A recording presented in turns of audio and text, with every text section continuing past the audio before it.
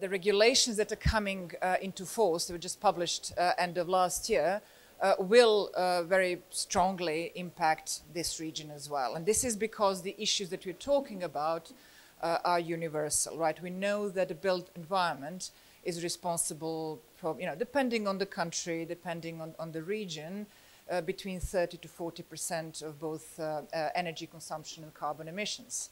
So of course, if any country wants to achieve that Paris alignment, that sort of pie in the sky, they will have to deal with the building environment. And what we need to deal with, of course, most than anything, is existing buildings, right? So we can't build ourselves out of climate change. Of course, we do need new buildings, especially housing, but we need to deal with the existing building stock. So I work for an asset manager. I've been in sustainable real estate investment for a while, and pension funds own the world, right? So they invest in real estate and they have to comply with these regulations, and they will need to implement this throughout their portfolios throughout Europe and the world, right? So it's quite important for us, and it will become important for the region if they want to attract institutional capital to invest in the region. So what are we talking about? From an investor point of view, we will need to manage risks. Asset managers need to prove to the investors, to the pension funds that are giving them money, us their money to invest, that we are managing the risks from climate change, right? So it is a little bit carbon focused. I will be talking about a broader topic of holistic sustainability later on, real estate, which is also important for the investment. But first and foremost, we need to manage risks. And we are talking here about two-pronged, if you like, depending on, it's between a rock and a hard place, right? If we go into green transition really, really fast, we are facing higher transitional risks. And that means that the regulation requirements on energy efficiency of the buildings are going to be higher. And therefore, if you have an energy inefficient building, you can get a stranded asset faster. So from an investment point of view, this is a big risk, right? It's good to transition, it's good to transition fast, but if you have a large portfolio of 100 buildings that are not performing very well, this is a big, big stranding risk for your portfolio. We have a regulation in UK called Minimum Energy Efficiency Standards, which required minimum energy efficiency standards, right, MIS, for buildings to be legally rented. So if you hold a portfolio of 100 buildings, you can't rent them, you have a big problem on your hands. On the other hand, if we don't move really fast, we again have assets stranding, but this time because climate change is going to hit us really hard. And we're already seeing this from fires, from Dubai flooding, and Texas being snowed under. Freak weather events are all over the place. So we need to prove, we need to make these buildings resilient. We need to keep the buildings doing what they're supposed to do and provide shelter, right? We sometimes forget what the buildings are about. They're about providing shelter to humans, right? So they need to perform much better than they used to. They need to be much more resilient than they used to be. So what are we looking at in our region? So we know about earthquakes, we know about the floods, we know about the heat waves, we know about wildfires. They're all going to get more severe. So our buildings in our region, not only if we want to attract investment, but also if we want to be safe, need to be resilient to these impacts. Looking at the transitional risk, I will rush through. So these are the physical risks. The transitional risk, Croatia and Slovenia will need to be compliant immediately, but also in Montenegro, if you want foreign investment, you will need to prove to them that you're compliant with this kind of performance. And for the first time, EPBD, or European Performance of Buildings Directive, in the previous version, only looked at the new construction. What it is dealing now there is the minimum energy efficiency performance you see there in the existing, for the existing buildings, and that is where most of the action will need to happen, and this is what we'll be talking about in the panel today. So that is one piece that we will be talking about. So how do we improve buildings, but also the whole life cycle carbon. I'm not going to explain everything now. I'll leave it to my very knowledgeable panel to explain what is that, but that is also going to be interesting and crucial. It's not only about operational carbon in the buildings, but also what is in the materials that go in them, right? So last, we do have some regulations already in the region. They're starting to align with EPBD. So from recommendations to becoming mandatory, there's a very small step, or expected, if you like, from the investor point of view. So in my world, there's a lot of voluntary reporting or voluntary standards that for us, if we want to get a ticket for the investment, it's mandatory in the real world, right? So for the building industry in this region, these things are actually going to be a must. So with that, I would like to invite my panel, please. So first, Milena Stojković. She is an architect at Foster & Partners. Welcome. Yasmine Mahmoudieh. She has her own practice and also an architect. I promised I was not overly biased when I was choosing, but also an ex-architect, but also an economist, Jim Coleman from WSP. Let's start with the boring part, the energy performance of the buildings. We're going to have to fix everything that we have, pretty much. European Commission pulled back a little bit from prescribing specific standards in terms of energy performance certificate, but they still said, well, you know, 16% of the lowest performing residential buildings need to be fixed, 26% of non-residential stock, we're looking at 2033. It's not a very long time when we talk about built environment. So, Jim, what do you think this will do to real estate industry? Yes, thank you for the question, Sasha, and thank you for inviting me to take part in this, in the whole event, actually, yesterday and today. I think there are quite a lot of different dynamics at play with regard to this question, and I think one is about the regulation itself. We had a lot of discussion yesterday about regulation in the context of energy markets. Regulation is supposed to change our behavior, it's supposed to change what we do, and obviously we're looking at having more sustainable buildings, greener buildings, more sustainable environments through having better buildings. So the regulation should be designed to do that, but it is all about the design of the regulation. And of course, regulation is supposed to deal with market failure, but we also get regulatory failure. And that's partly about the design, and it's partly about the enforcement and how systematic, I mean, how strongly the regulation is enforced, how systematic, how consistent it's done. And there will be building owners and developers out there who will try to circumvent the regulation if they can. So I think there's a whole thing about just the design and the actual enforcement of the regulation and making sure that it is getting people to do the right thing in the right context. I think that's important. I think with refurbishment, retrofitting, improving efficiency, new energy systems, insulation, whatever it might be, I mean, inevitably for a lot of building owners, of course, it comes at a cost. There's a cost implication.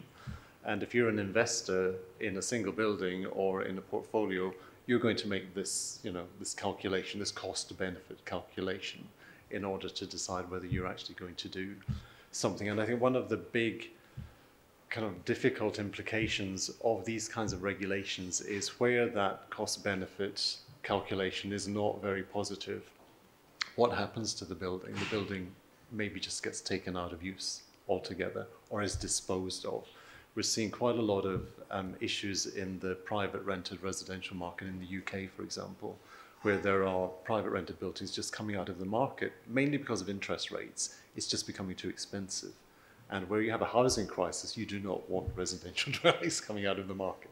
It's a big problem. So I think there are things that we need to look at there.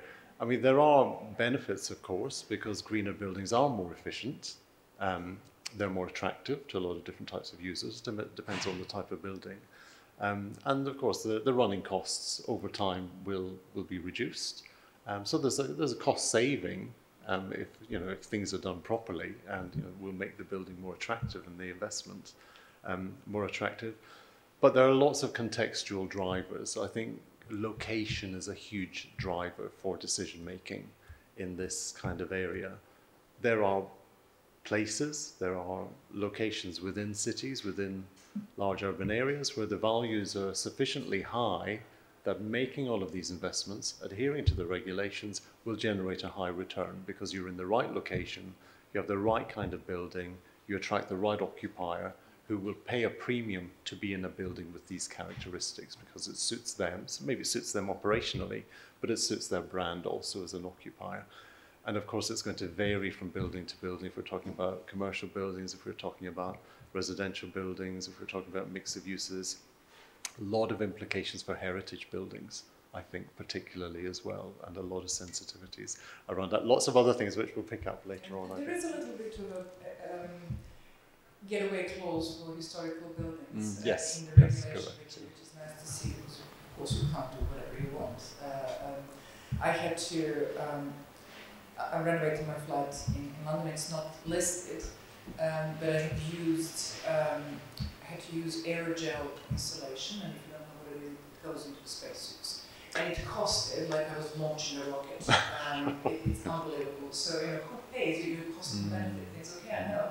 In the next 40 years of my payback, this was really to comply with regulations of building control. Said, well, you need to achieve a certain value of insulation of the wall. And I didn't want to lose all of my living room through a thick insulation, so I ended up with that. But not everybody can do that. What we're talking about, the location of the building, this is, yeah, the payback period in prime offices in London, I'm sure it can go all the way out.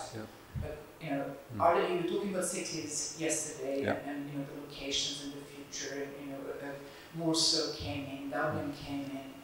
You know, do you think that cities in the region are going to be able to sustain that kind of investment and payback that we have to see? Well, I think this is part of a kind of broader strategy.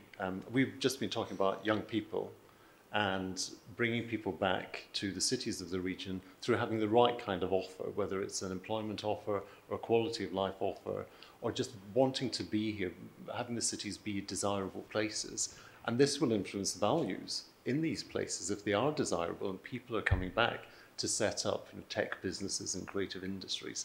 So whether the cities in the region can adapt to these things is part of a kind of a bigger kind of picture, a bigger environment about how urban areas are changing and how they're attractive on multiple levels and across multiple factors to different types of users. I mean, where we are right now, you could see, you know, Tivat becoming a place for, you know, high-end professionals in technology who want to be based in somewhere that's just really attractive, where the quality of life is good.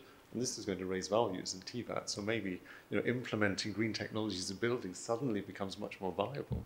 But it's part of a broader repositioning of place, I think. And you need a kind of holistic strategy to recognize and realize these things.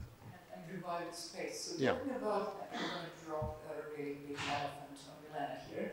So we are in a region where we had a lot of Soviet, you know, post-war, huge developments, concrete, you know, skyscrapers, you know, the anthills, you know, for living, as they're called sometimes. So they have many issues historically about, in the sense of place that Jane is talking about and the value, but also now they will have an issue with energy efficiency and how resilient they are for the future. So from your point of view as an architect and working for a large company, what do you see? What are the solutions in such a problematic situation? Yeah, I mean, if we look at the context in our region, I would say, depending on place to place, 30 to 40% of housing was actually built in between 60s and 80s. And if you think about it, the first like regulations that talk about thermal performance were introduced in 60s and then actually implemented for the first time in 80s. We have a large stock of buildings that don't really perform as well. And then it's about strategy. You know, how much do you want? Does it make sense to refurbish them? And then how much do you want to refurbish them? Do you just want to do, you know, whatever is like kind of makes sense financially, or do you want to do exemplary performance? There are options to do even like passive house level of refurbishment, which is the highest level of insulation. So energy-fit refurbishment, and then your heating demand would be like 25 kilowatt hours per square meter, and some of those houses are actually 170, the ones from 60s are like 170 kilowatt hours, so going down to 25. There are huge opportunities for savings, but yeah, I mean, it's a bigger question of what you want to do. As an architect, I mean, I would always say you need to think how you're actually going to do these things, because some of that housing are actually the best exemplars of Yugoslav architecture, so some are actually masterpieces, and you need to think of how you refurbish, and you shouldn't just put whatever, aluminum windows, you know. Think what kind of window frames they had, you know, how do these buildings perform, and then innovation comes in as well. A lot of those buildings were using different innovations at the time, like they were prefabricated and so on, so maybe we can come back with new prefabricated facades that look the same. Same as in England, you know, are we is the facade protected? Should it be protected? Are we going internal insulation, external, and then how thick the insulation is, because you're going to lose, if it's internal, as you said, you're losing square meters of an apartment, and that has a high value, so then you go into more expensive solutions, but there are solutions to everything. So again, it points out that we all need to work together to establish, you know, what makes sense, what's the strategy, where the funding's coming from, you know, are there grants? There are definitely examples. I mean, Enerfit has been done in the UK on very large scale, or on post-war housing. There are so many examples even closer by, Austria, so it can be done. We just you know, need initiatives to address this. And these examples, are they supported by the government, or are they fully private projects? I mean, most of them were using funding. I mean, for example, the one in Portsmouth was using, I think, Enerfit, so passive house funding. It was part of a EU project, so it was not. It was not the residents were not funding it. It was kind of public. But yeah, we were talking also in Bulgaria. They were doing things, but there's like, so there is some EU funding. Obviously, I'm not the right person to talk about that, but you know, there is some funding. There's not enough, but there are other ways, as grants, innovation grants. There are probably alternative ways to find funding as well. Yeah, we were talking or listening rather at the panels yesterday. You know, how much funding there is, how successful Slovenia is in and Croatia as well in reaching funding projects, and they don't all need to be planting a field of solar panels. You know, we need to think about efficiency as well. Yes, we need to provide green energy, but when you talk about net zero, it is efficiency first, right? Yeah. You reduce the amount of energy that you use, and then you go into providing, you know, powering whatever you need to power with green energy. We kind of forget that, but there is an element now in the you know, it's called minimum energy efficiency standards. So if the regulation comes in, then the projects or financing from the European Union can also be expected to come in and be available, and it can be a private enterprise organizing that to be applied. You know, maybe private-public enterprise could be better vehicle to go for that. But we do need to, and it's a vast amount. Building around what we need to fix. Yeah, I mean, if you think about, sorry to interrupt you, like only 1%, at least that was the number now, it's probably increased annually, only 1% of housing are new developments. Everything else already exists, and we need to improve that, so there's no other way around. Yeah, I don't know what are the renovation rates actually in Adria region. I should look it up from my own panel. I saw 2% a year. I don't know if that's 2% a year. 2% is in Europe, sustainable renovation. That was like kind of our target. Suspicion it's lower. Probably it's not, but that's the target. But yeah, it's nowhere near enough, right? So it's talking a lot about operational energy, okay, minimum energy efficiency, but it is not only that, right? So what resilience of the buildings, it's not only about being resilient to extreme weather events, right? It's also providing comfort in prolonged periods of changed weather. So we know that summers are getting hotter, winters are getting colder, and we expect more and more of our buildings. So we used to live in huts, but now we want our buildings to provide everything, including emotional satisfaction, holistic sustainability. And Yasmine is really a leader in this arena. So Yasmine, could you tell us what your clients want from buildings? What is, other than, okay, efficiency, fine, but what do they really want on top of that? As an architect and designer, for me, it's a combination of many things. You try to create very desirable places, because they're not only desirable for people living in it, but for the value of a city, for the value of the real estate. I think you have to look at it holistically. There's functionality, there's energy efficiency, but you also have to be psychologically, emotionally triggered. I think it's a combination of all, and that's why there is the existence of architects and creative people. I've been on a mission for a very long time. With my office, we have researched sustainable materials for over 20 years. So, realistically, the word sustainability is like almost overused in the last years. But it has been kind of very urgent for decades, but unfortunately it wasn't taken very seriously. And the thing is that there are so many materials that can replace the traditional building materials, like concrete. For example, concrete is responsible for 8% of CO2 in the world. The construction industry is responsible for 40%, but 8% is just concrete, which is the same number as all the fashion industry, by the way, that's creating CO2. So this is one of my missions within my work, is to see how we can substitute concrete. So we have in our research found many materials that are bio-organic materials, biomaterials that are coming from nature, that we have been exploring, and they can be so much more efficient than concrete.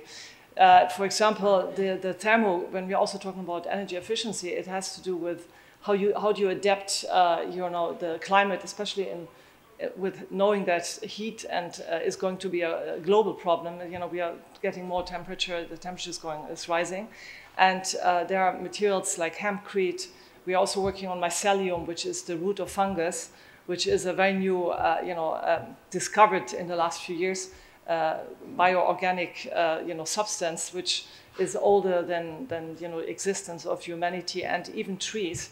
They call it the network of the universe, of nature. And we're not there yet in all materials, but we do have already materials that can replace in certain areas concrete, and that have strength like concrete, but are much more resilient, and also having completely biodegradable, and having maybe a few percentage impact on the environment. And we are working with materials that clean the air, they're taking away CO2. We have this for facades. We have it for, like in countries, like especially in the southern hemisphere, or where you have a lot of heat, where you can use even carbon fiber, which is sandwiched in, and it can reduce the use of air conditioning within buildings by 30%. We already know that these materials, which like hempcrete is one, can save 50% energy cost. For me, the main problem is ignorance and not enough knowledge. And it's also, I feel, the responsibility of architects and designers globally to educate investors, developers, real estate companies, that we can do something. We don't need to wait. I mean, there's a lot of talk on all over the world on ESG and all the problems we know, but there's very little action. And I would like to be more part of the action team. So what we do is we implement it in all the projects we are doing, which is from luxury hospitality, lifestyle hospitality, mixed use, retail, office, airplane, cruise ships, kind of very broad. And then also it's about really understanding from the beginning of the process. I think maybe you talk a bit more about embodied carbon, but like where you start, manufacturing it, and the circular economy also means transportation. But what is really interesting is that there are already materials. I mean, for example, one material in Italy, they have a patent where when you use these kind of ceramic huge slabs instead of granite or other building materials for facade, within maybe a year, you already have offset the carbon dioxide that was produced for these materials, and it starts cleaning the city. And as we know, the air pollution in many cities around the world is very high, so that can be something that can absolutely help it. We have materials that take away of allergy when you have pollens outside, and we also designed lighting with Himalaya salt that is good for allergies, and also vegan leather like from rhubarb, cactus, or apple skin. So there's so much that can be done, and it's really fascinating that there is so much around. It's just not really known. And I think for me the exciting part is that it's also beautiful because, you know, we don't, it's a bit like when you think about organic food. When it started, people were thinking vegetarian food is really boring and, you know, it's not tasteful. Now you have also in London amazing vegan restaurants, vegetarian restaurants. You don't need only this, but we had a vegan option yesterday. Excellent. I hope you tried. Yeah. So you mentioned embodied carbon, and it is the next elephant I'm going to drop on Milena. You're the victim today on the panel. So it is really difficult, right, for us in an industry, okay, to measure how much energy we're using. We have smart meters, not everywhere, but it's relatively easy. But you know, this whole life cycle carbon of a building, can you explain the concept and what are the elements and how you in your practice deal with that? So the embodied carbon of the materials within the building. And then there's the operational part, is the energy that you use while building is in the operation. And then there's also an end-of-life cycle where what do you do with the materials of the building when you don't need the building anymore, demolition and so on. So what we do, we try to make design decisions based on whole life carbon. So a simple example, probably double versus triple glazing. Does it make sense to put triple glazing everywhere?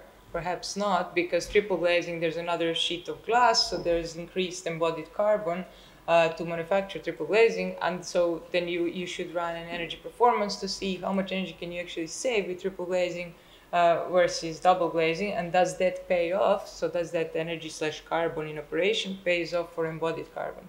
And so we do that for every material. And I think it's as you said, it's very exciting time to be an architect, especially a nerdy one, because there's just so much data. If you want to, like, insulation, again, in my favorite subject. So if you think about insulation, we have the same U value, so same thermal transmittance of a wall, same performance. The embodied carbon can vary from 4 to 20 times more. So aerogel is like 95% air, so it has relatively low embodied carbon. Some natural materials have low embodied carbon, but then sheep wool, it has a bit higher, but then expanded polystyrene has really high embodied carbon. So just you can get the same performance, and even it could be the same cost, but you need to think about what is the embodied carbon of the material. And then natural materials also sequester carbon, so like trees absorb carbon while they were in the forest. That's reported separately from what we were talking about, but still there's also that benefit. So you've been sequestering carbon while materials were in the forest, organic materials, but now they go into the building and they have relatively low embodied carbon, so they're essentially carbon negative. So that's that's the main I think about the embodied carbon, the way of thinking when designing for considering embodied carbon. But it's tough. It is tough, yeah. I mean, I think the main issue is lack of knowledge. Like people, and it takes time to model this forever. First, lack of knowledge, you need architects who are trained in sustainability, who have this knowledge that there are all these options and who looked into them, studied them and so on. But then there's also time consuming to model everything to make sure you're making the right decisions. And Yasmine, you mentioned you're creating a library of materials soon as part of that, trying to educate people and give that knowledge to wider public. So when can we expect that? Yes, well, by the end of the year, we want to launch a library for only sustainable materials for the design and building industry in order to make it accessible, because there are so many companies who have started to do innovation, and they're all over the world. And again, according to where you have your projects, you should try to use local suppliers. But there are some fantastic companies, and they're not visible if you don't really put them all on one marketplace. So that's the idea. Fantastic. So Jim, the last one I'm going to bookend with you.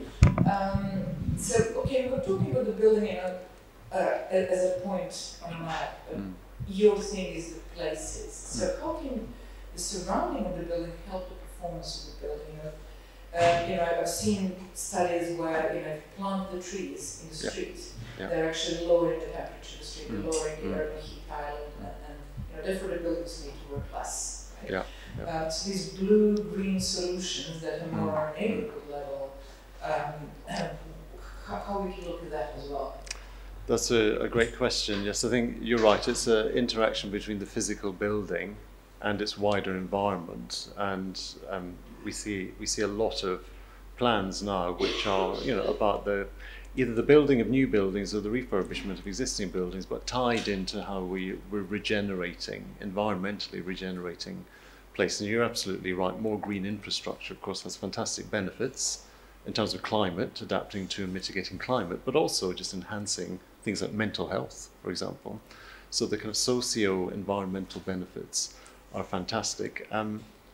And municipal authorities, government authorities love to see this. They also love the developer to pay for everything as well, which is one of the challenges. And maybe the developer should pay because everything around the building... It the value of the place. It does, absolutely. It raises value. And of course we have this whole concept of land value capture, that you're trying to capture some of this increased value to pay for things and to manage the environment. And we see more flooding in cities.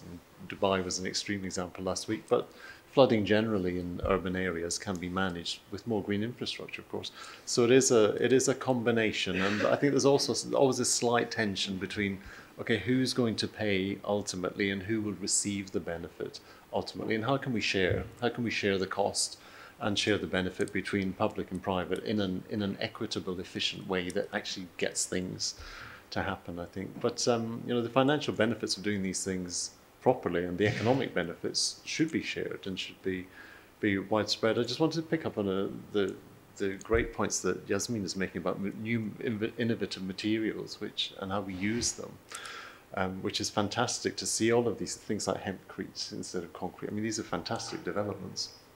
And I think what we also need to see is how the market evolves in order to produce and supply these materials at an affordable rate so that they are actually used and implemented. And I think this is maybe where the public sector and the government sector can play a role in providing an environment to scale up and to develop supply chain, because one of the big constraints, I think, knowledge absolutely is a constraint, but it's also lack of supply chain and lack of skills, lack of workforce. And these things are all fluid, they're all evolving and changing at the moment. But I think if we want the regulations to really be utilised and do the things they need to do, there are these other extenuating things like skills, labour force, communication, information, supply chain that also need to be addressed, I think. So a holistic approach. Yeah, basically, always. Overused word for sustainability, but it does go well with sustainability, I have to say. I just want to highlight that, I mean, it's a great question because construction quality is so important, and going back to like passive house or EnerFit, the rate of infiltration of outside air is going to determine how energy efficient your building is.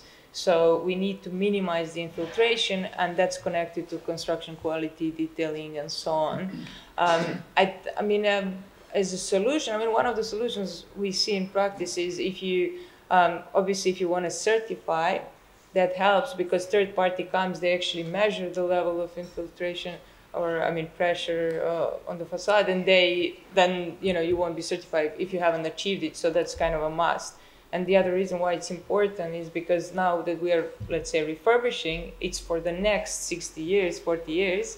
And, the cost is calculated based on this duration. The savings are calculated based on, the lifespan of a building. And if poor construction is going to shorten that, then, that's a waste of money as well. So checks and certification. Checks and certification is one solution, yeah. Good. It's a great question. I'll answer 2 points very quickly. Investors. How to attract investors to the region? Well, investors will be attracted to anything where there's a high return on investment, of course, because that's why they exist, that's what they do.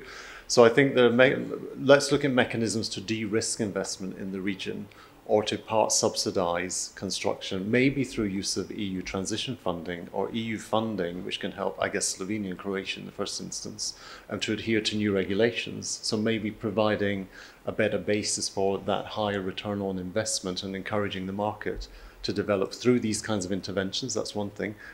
Let's come back to construction, because that's absolutely vitally important. If you don't have a construction workforce, none of this is possible. We've just had a session which is all about brain drain. Now, this is a huge problem for the region, losing people in the construction sector, going to places like the UK, So Albania, a friend here who's from Albania. The UK is full of Albanian builders. Great news for the UK because we can get all of our buildings fixed. Bad news for Albania. So it's, you know, how do we turn brain drain into brain gain? Because if you don't have a skilled workforce in construction, all of this is going to be extremely difficult, I think. I think we're out of time getting looks from the audience. So the third one, I think we take to the floor and we can answer that question in close quarters. But thank you very much for my fantastic panel. Thank you for the audience.